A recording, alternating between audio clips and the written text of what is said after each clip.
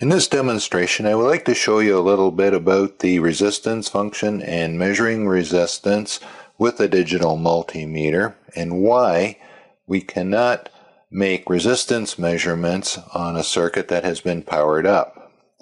So let's turn on the MTP meter here, and I'm going to set it to one of the resistance ranges. Let's just start off at the 200 ohm range.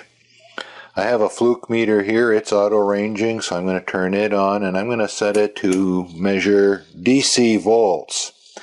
So these are the probes for the MTP meter. Let's just check and make sure our probes are working and they're connected to the meter properly. So I'm getting about 1.2 ohms. That's good.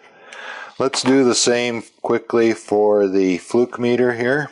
I'll just clip the leads together and you can see I'm getting about 0.1 ohms. So that's telling me my meter leads are good and connected properly into the digital multimeters. So next what I'm going to do, I'm going to set the fluke to measure voltage, and I'm going to connect the probes to the MTP meter.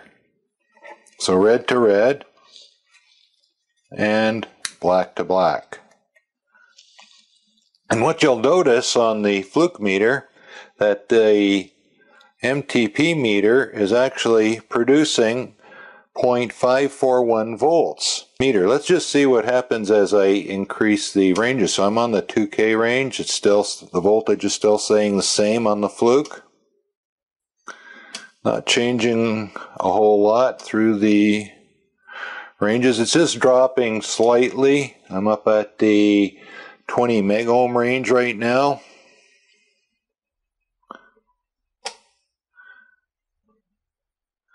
I'm actually measuring the resistance of the fluke meter while I'm doing this. So on the 200 megohm range, I'm actually getting close to 3 volts DC, and I'm getting 12.2 megohms from the fluke.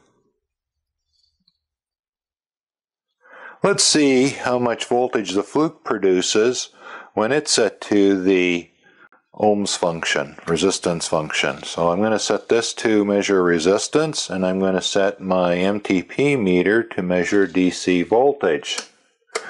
So I'll start out on the 20 volt range since I'm not sure what the fluke is going to put out. And let's connect the probes up again, red to red, black to black.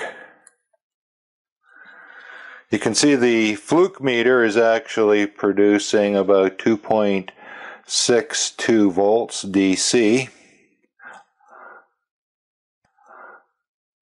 Fluke meter is actually measuring on the 20 volt range about 10 megohms. Let's see if it changes. So that's staying pretty constant. To summarize, whenever making a resistance measurement, make sure that the power is turned off in the circuit. In our examples, the MTP meter was producing anywhere from 0.5 volts to almost 3 volts. And the fluke meter, when set to the 10 megohm range, was producing a little over 2.6 volts. If you do make a resistance measurement in a circuit that has power, the resistance measurement may be invalid, or you might even cause some damage to your multimeter, which you do not want to do.